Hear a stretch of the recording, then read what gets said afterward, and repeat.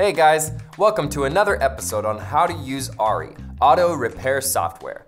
My name is Cameron, and here's what I have in store for you today.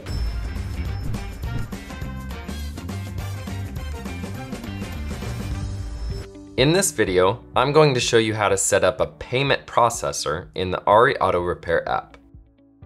Log into the app, and first, you need to make sure you have already completed your company profile setup. If not, please check the description.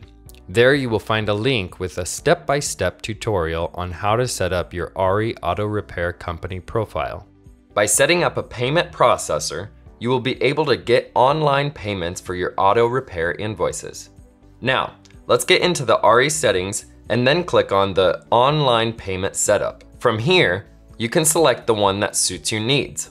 Please note that you can only use a single payment processor at the same time. You have to make sure that your chosen vendor account is active in order to be able to start the integration. So click on the chosen one and then click on Connect Now. This will take you back to your Square or other selected vendor profile where you need to verify the app connection. You need to be logged in to complete that step. Once you do that, your account will be paired to ARI and set as a default payment processor. Now, let's check and see if that was correctly paired to your ARI account.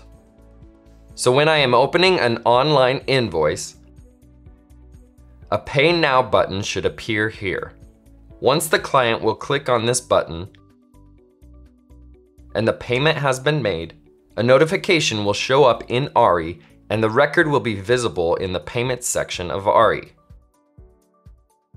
The invoice will also be marked as paid automatically, and you will receive your money in your bank account within a few business days, according to the terms and conditions of the chosen payment processor. That's it for today. Thanks for watching. And remember, you can access all ARI features by going pro. You can do this in ARI settings. See you on the next one.